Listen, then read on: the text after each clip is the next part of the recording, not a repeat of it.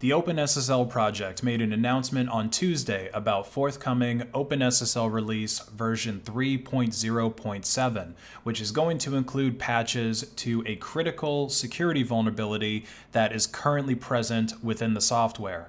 Now, this is a really big deal because OpenSSL is one of the most popular cryptographic software libraries in the world, and it's used on so many different kinds of machines: email servers, VPNs, web servers, cloud storage, pretty much anything that is running Linux under the hood, and that also includes Linux desktops. I'm also pretty sure that macOS and FreeBSD are using OpenSSL as well. So yeah, millions of devices are currently vulnerable to this bug. In fact, critical vulnerabilities in software like OpenSSL are so serious that even though you may not have heard of the software library OpenSSL itself, you have probably heard of the last critical vulnerability that the software had called Heartbleed. This was a vulnerability in OpenSSL's implementation of the TLS heartbeat extension, which is normally used to test and keep active secure links without the need to renegotiate the connection.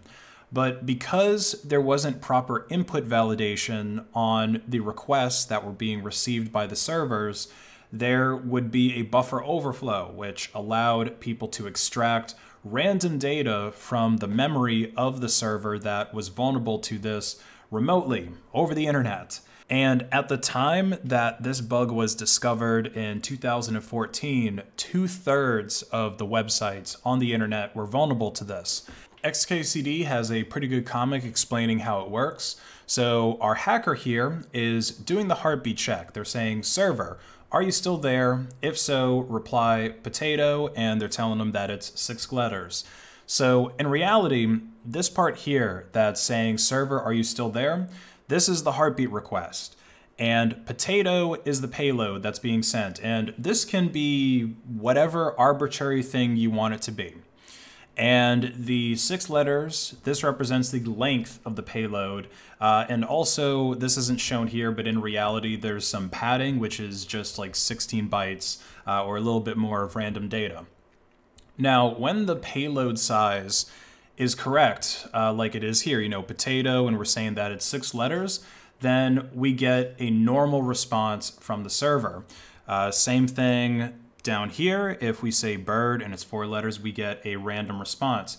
But if the payload size is much bigger, so we're saying 500 letters, and then the actual size of the payload hat would be 3 letters, then instead of just discarding this nonsense request, you know, giving you an error or something like that, it's going to try to reply with data from memory, because the reply that it's giving you is supposed to be as long as the length here. And that's called a buffer overflow read bug. So you can set the payload to be as high as 65,535 bytes, and the actual payload could probably be like 35 bytes, maybe smaller, but just 35 for the sake of simplicity. And then you would get 65,500 bytes of random data from the server's memory back from the server. And of course, this is something that can very easily be scripted. You don't have to sit here crafting these special requests manually yourself. You can have a script that randomizes the actual payload sizes and the payload length headers. And you would probably want to do that so that each of the requests are unique. That way it's going to be a whole lot harder to block those requests, or for the admin of the server to catch on to what you're doing. And you do this over and over again. I mean, it's a script that's running, so you've got all the time in the world, and you're getting that 65,000 some odd bytes back at a time. So given enough time, you could eventually start getting sensitive information from the server's memory. You could get user passwords, the root password, server certificates, secret keys. You could get email contents in the case of an email server or whatever. And then of course that information, like the user's passwords and the root password, I mean, once you have that, then you basically have control over the box. Now, the Heartbleed vulnerability was fixed years ago, back in 2014, so it's been a while since we've had a really bad bug like this. But let me be clear, We don't actually know the full details of this OpenSSL bug. That's being kept on the DL until vendors, sysadmins, and developers, they can have time to patch their software. And that's typically what we do with critical vulnerabilities like this. So the patch is supposed to drop on Tuesday, November the 1st, and I would expect the more responsible vendors to have their software and operating systems patched within the week. So it should just be as simple as you, the end user, running apt update or whatever, unless you're basically creating and maintaining your own operating system or your own distro or something like that. Now, because it's Friday and hackers like to have fun on the weekends when the wages are trying to sleep, you might be wondering, how can we mitigate this vulnerability in the meantime right now? Well, the simplest option is to just do nothing.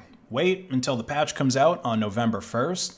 As far as I can tell, there's no evidence of this actually being exploited in the wild as of yet. Obviously, the researchers who found this vulnerability, they know about it, but it's unknown if any malicious hackers know about it or how skilled an attacker would need to be in order to pull it off.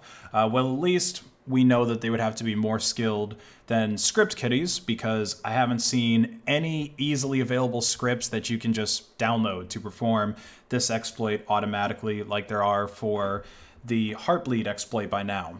So I really wouldn't worry too much about this unless you are a very high value target. I don't think anyone is going to be using this particular bug to hack into your MacBook or the server that runs your blog site. But if you did want to actually mitigate this critical vulnerability, I mean, it's understandable, right? You know the particular version you're using is vulnerable. Then the best thing that you can do, ironically, is to downgrade your OpenSSL version to OpenSSL version 1.1.1 or, you know, whatever. You might have some letter trailing at the end here. And that's assuming that you're actually running a version that begins with 3.x. Because in OpenSSL, there's the 1.x versions. Yours, like I said, might be slightly different with a different letter, or it might be like 1.1.0, in which case you're actually out of date. Or it's going to be like 3.x, and there's no OpenSSL 2.x. So here on my Arch Linux machine, I'm safe. Although I will mention that there is also a minor bug fix that's coming for OpenSSL 1.x on Tuesday as well, but it's not related to this critical bug with 3.x. So yeah, here on Arch, I'm safe, but here on my Ubuntu machine, you can see that I'm using OpenSSL 3.0.2.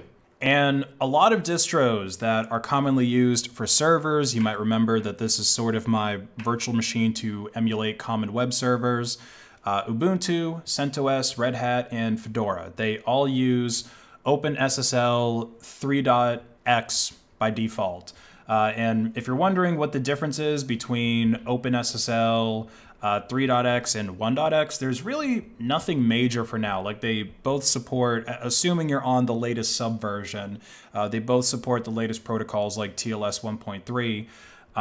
The main differences, though, is 1.x isn't going to be supported after, I think, September 2023, so it's only got about a year of support left. For now, the main difference is that 3.x supports third-party providers for cryptographic algorithms, and it's FIPS certified, which means it adheres to a set of standards that NIST has developed for use in non-military government computer systems and a lot of non-military government contractor systems as well. So obviously, those people have to use 3.x or whatever newer version for regulatory reasons, but private organizations can use whatever they want, and as far as I can tell, there's not really any significant downsides to using the 1.x version. Alternatively, you could use a different TLS SSL library altogether, and ironically, Windows servers, which I generally don't recommend, would not be vulnerable to this bug because they are using their own proprietary cryptographic libraries. But there's a better solution than going proprietary. because OpenBSD also uses different libraries. It uses LibreSSL by default, which is a fork of OpenSSL that was created by the OpenBSD team after the Heartbleed vulnerability happened. So LibreSSL, it is a much smaller implementation of OpenSSL, mostly as a result of removing support for a lot of legacy devices. But besides that, it's considered mostly compatible with applications that would normally be using OpenSSL. It is also possible to use LibreSSL on Linux. Void Linux actually used to ship with it. That's kind of one of the reasons it was really popular. I'm not aware of any distros that ship with it these days, though. But if you want to install it, just make sure that you test things thoroughly before pushing the changes to production. I've actually experimented with using LibreSSL on a Gen 2 desktop in the past. So yeah, I mean, it is possible to use it. You just have to make sure that all of the software that you want to use on your desktop or your server actually supports it. But another way to kind of get that security, but without breaking your applications, your applications that are not going to support LibreSSL, would simply be to use OpenBSD as a reverse proxy. So that way you could obfuscate the IP address of the server, the vulnerable server that's actually running your web app, actually running OpenSSL. And if the bad guys don't have the IP, it's going to be a whole lot harder for them to exploit that Linux server. Because the only IP address that they're going to be seeing is the one for OpenBSD, which obviously isn't going to be vulnerable. So that's it for this video, guys. Make sure to mark your calendars for Tuesday to update OpenSSL, and enjoy the rest of your weekends.